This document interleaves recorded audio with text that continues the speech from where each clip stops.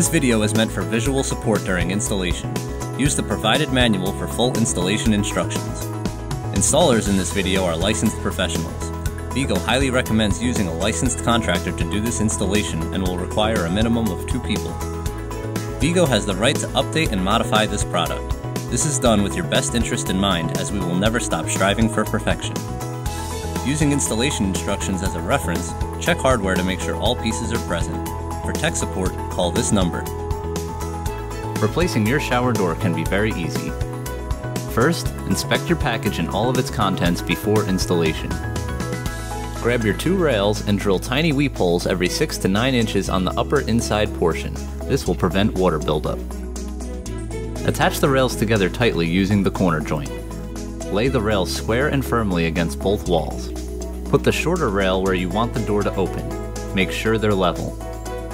Mark for your holes and then screw the rails down.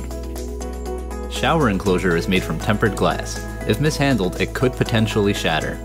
Never rest the glass directly on a hard surface and be careful not to bang it while moving. Now it's time to install the side panel. Always rest your panels on a piece of cardboard or something soft to avoid damage. Install the seal on the side that mounts to the wall.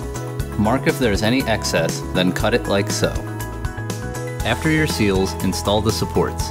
These are made to be adjustable to easily level the panel. Put the panel on its rail. Hold it level, then mark for your holes. Afterwards, remove the panel and pre-drill your holes. Ideal installation prefers the use of studs in place behind the walls. However, if these are not present, anchors are provided with the product.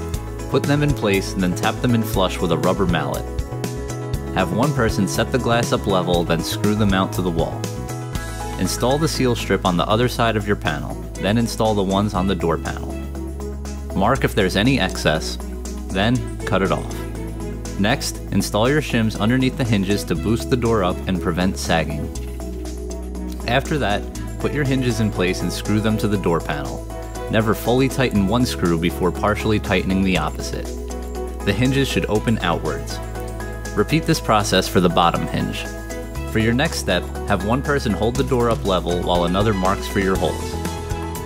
Move the door panel, then pre-drill your holes and insert your anchors. Put the door in place and screw the hinges to the wall firmly. At this point, both panels should be level. Next, place your structural arm with the wall connector about 2/3 of the way from the back wall and make it level. Remove the arm and mark for your hole through the middle of the wall connector. Pre-drill your hole, then insert an anchor and put everything back in place. Tighten appropriately with a hex key. Install the door's bottom seal strip. Then, screw the handle in place. Installation can be done on either side depending on your preference. Apply silicone along the inside of the shower floor and walls to help keep it watertight. All that's left is to apply the hinge and hex screw covers. For best results and to keep your shower looking brand new, wipe it down with a glass cleaner regularly. We also recommend using a water beading treatment on the inside of your panels, similar to one you'd use to treat your car windshield to bead the water off and prevent watermarks. That's all we have for today. See you next time.